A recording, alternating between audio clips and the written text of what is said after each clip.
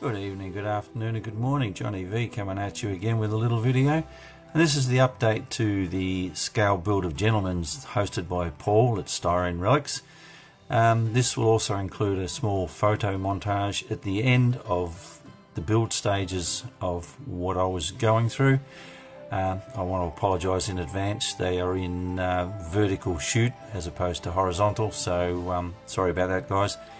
And there will also be photos of my friend Linley, who's also involved in this one, and his Auburn is coming along really nicely, guys. So this is where we're at so far. And there we have the it's the chopped tea was what I started with, and it's now painted in let me think what the colours were. They were oxide red and olive drab, painted over the top of each other. Body mods, as you can see, the first one is quite clearly the roof taken out, and then I'll get my big fat fingers out of the way.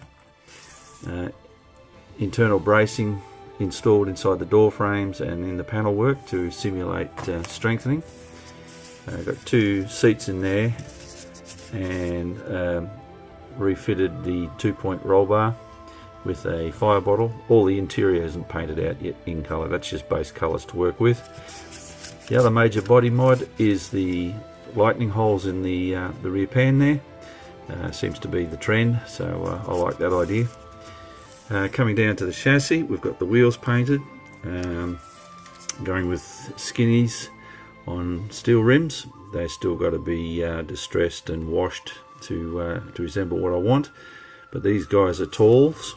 And then down on the front we have the same effect of the wheel, but they're skinnies on white walls and they're shorter. So if I put them side by side to the rear there, you can see the difference in the wheel size. Chassis painted up. The quick change rear end is painted in initial colours. I've gone with a flathead V8. It's been plug wired so far, and I've created scratch built some zoomies to go on it, and we've got the dual carbs. So far so good. Alright, the rest will be the photos. Enjoy them to the end. Thanks for watching, guys, and we'll catch you on the final. Bye now.